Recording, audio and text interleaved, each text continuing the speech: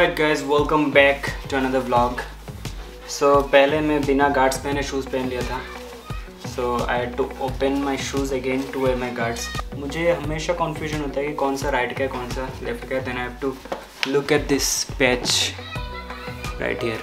So it's right. So today I'm going to complete the challenge I failed on my previous vlog. Yes, you're right, the 12 feet drop-in. And that is why I'm wearing my full on guards ताकि injuries का chances सबसे कम रहे. I don't know if I'll be able to do it today or not, but I'm going to try again, because if I don't try at all तो पता कैसे चलेगा if I can do it or not. So I'm not joking, dropping is a pretty extreme stunt, and मुझे last time चोट लगने के बाद I had to wait for like 4 days straight to get back into the board again. So I don't know what's going to happen today. Wish me luck. Okay, so I'm at the skate park. अभी शुरू करने वाला हूँ. पहले ये छोटा वाला drop in करूँगा.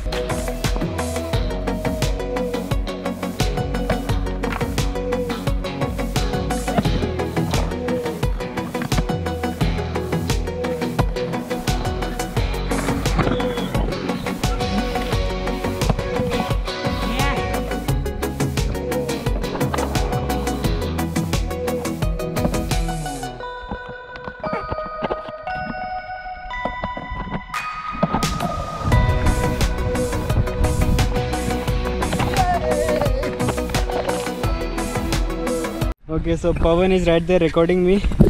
And अभी मैं 8 feet ट्राई कर रहा हूँ. उसके बाद 12 feet वाला वो जो पहले किया था. Then the one जो मैं गिर गया था. So this is also pretty scary. Let's see होता है कि नहीं.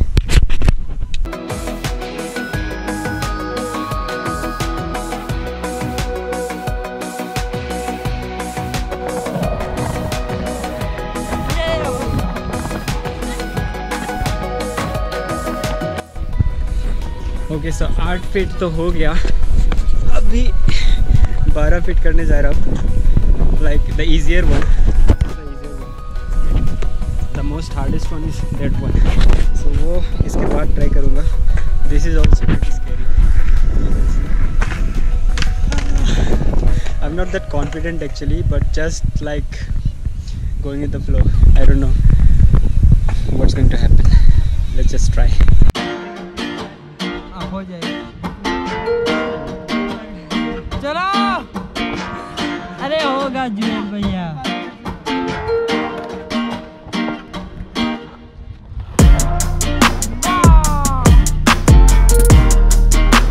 So finally the time has come. I'm going to try it right now.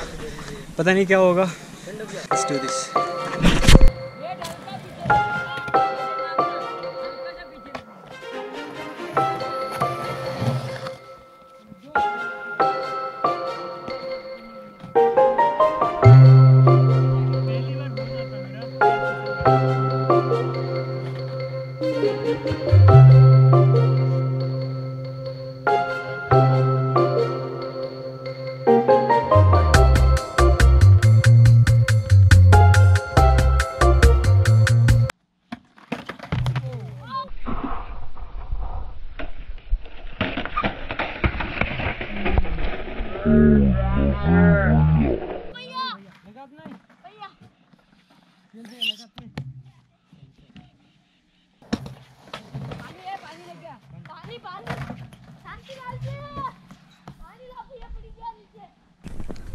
I think I cut my tongue. और बहुत ही गंदी तरीके से गिरा भाई. इस टाइम वीडियो पे बहुत जोर से लगा. तो दोस्तों, मेरे भैया को कुछ वो 12 फीट से ड्रॉपिंग कर रहे थे तो गिर चुके.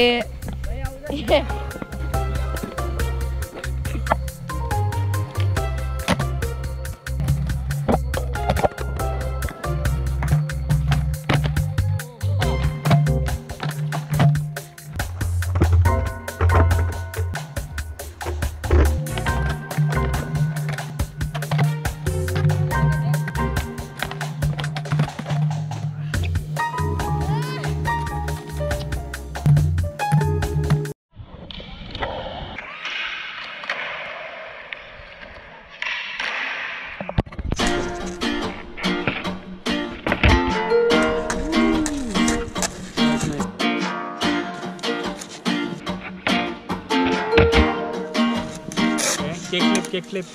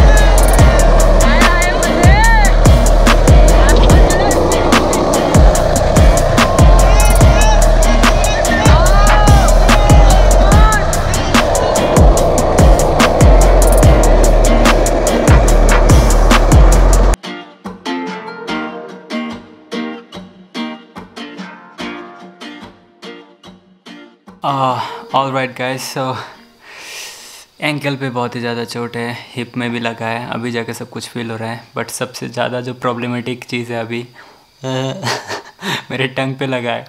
सो I won't be able to eat properly. अभी थोड़ा देर पहले एक बिस्किट खाया था and it was Penning so bad. तो मैंने नेट पे सर्च किया what are the cure for like to heal A cut on the tongue.